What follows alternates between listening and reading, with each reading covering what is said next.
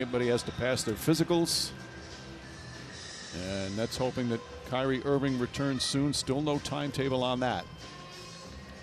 Meanwhile, the Knicks lose their fourth in a row, but get some encouraging signs from some of the younger players tonight. R.J. Barrett maybe snapping out of his slump. And Kevin Durant right now with Cassidy. KD, 34 last night, 26 tonight, and your first back-to-back since returning from the Achilles injury. We even saw you going up to Steve Nash asking to be put back into the game. So how close to 100% do you feel like you are right now? I feel all right. I feel good.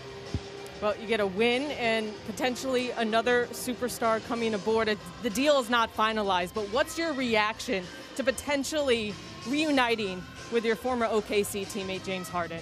I'll wait till the deal's finalized to talk about it.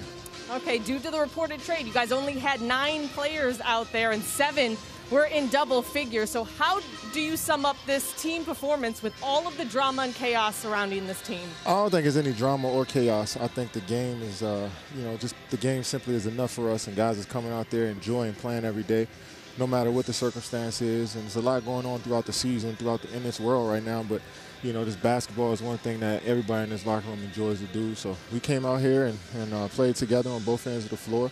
And, it was good for us to get this win on the back-to-back. It's certainly a lot of challenges for the players and your first-time head coach, Steve Nash. How do you think he's been dealing with the start of this season? He's been doing amazing. I mean, it's an adjustment for everybody, and he's doing a great job thus far. Thanks, Katie. Yep. Mike? All right, Cassidy.